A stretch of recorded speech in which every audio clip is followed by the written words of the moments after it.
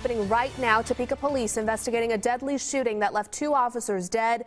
Police are still searching for the shooter. Jenna Hanchard has been in Topeka all morning long. She joins us now with the latest on this investigation. Jenna.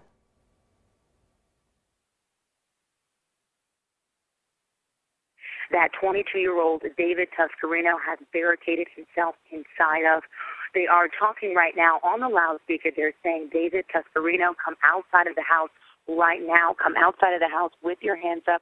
We know that you are inside. Let me show you a picture of David Tuscarino, if we can pull that out. He's 22. He's from Topeka, and police believe that he's armed and dangerous. Now, only a few hours ago, they thought that he was in another home not too far from where we are now. We're on 3rd and Southwest Western Avenue. They believed he was in another home, but he wasn't there, so police have been camped out here now for about the last 45 minutes. They believe that he killed 2 officers last night. 2 officers were killed last night in the line of duty at a grocery store, which is about 5 minutes from here. So we are here waiting to see what progress is made and if he's actually in this house. And we will bring you more updates as they become available. Reporting live here in Topeka, Kansas, Jenna Hanchard, 41 Action News.